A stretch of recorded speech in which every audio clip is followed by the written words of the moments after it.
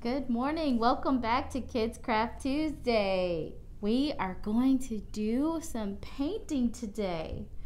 All you need is some trays with paint in it, some wheels. Did you get one of those crafts that Miss Leslie made, things that go? That's fun. We have wheels. You can use your toys, your blocks, anything that has wheels on it, and some paper. I've put down some newspaper to protect my table. It's a good idea to have some wipes on hand nearby just in case we get a little bit of paint on us. So the idea is to put your wheels. I have tiny wheels.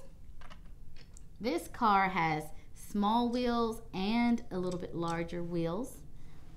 And then these wheels have little spokes on them, a little bit more texture on those wheels.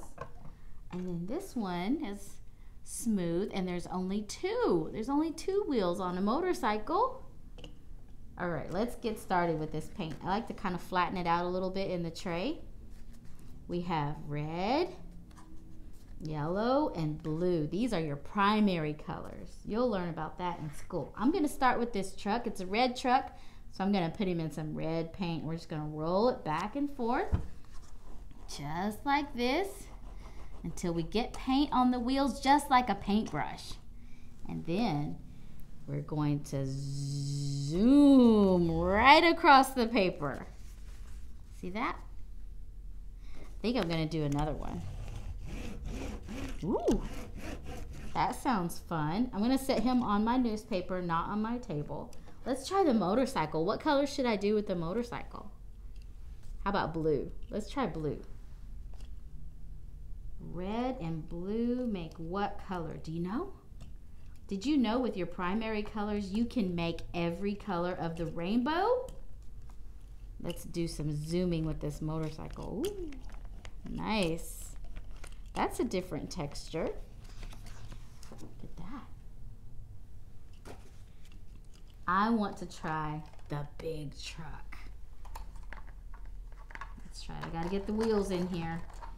Guess it's a good idea to make sure that your car fits in your tray, whatever tray you're using. See if I can get all four of them. It's a little noisy. This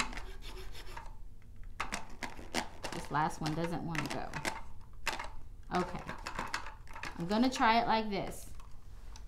Here we go. I think I'm going to turn my paper around a different direction and go right in the middle.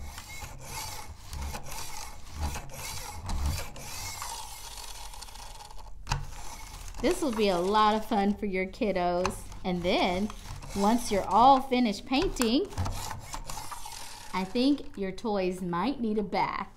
Let's see what we have here. Do you see that little bit of green that's on my artwork? That's because we mixed yellow and blue on the paper. They got mixed together. All right, well, I hope you enjoy this craft and have hours and hours of fun with it. I can't wait to see what you come up with. And we'll see you at the library again real soon. Thank you. Bye-bye.